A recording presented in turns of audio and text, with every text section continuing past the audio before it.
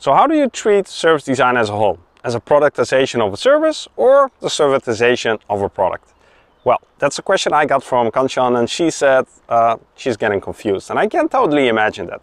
She gave the example of a company like Uber, which have a really strong product, the app. But they provide a service. They get us from A to B. So if we project service design onto this context, what is it? Is it about productization or of a service, or is it about servitization of a product? This is my take. I feel that every business is already a service business. Every company in the world is already delivering services, even if you're a car manufacturer or a shoe manufacturer. It's service dominant logic for me that explains that all.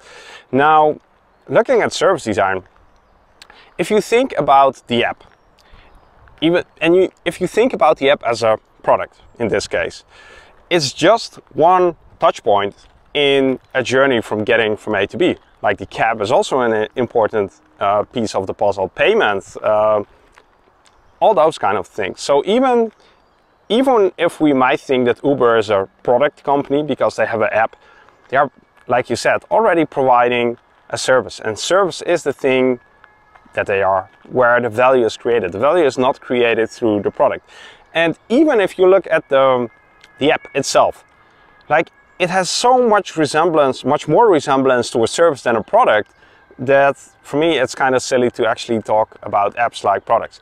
Now, the app is an important touch point. It's a big touch point. It's a very tangible and visible touch point, but it's just one touch point. So getting back to your question, how should we look at service design in this context?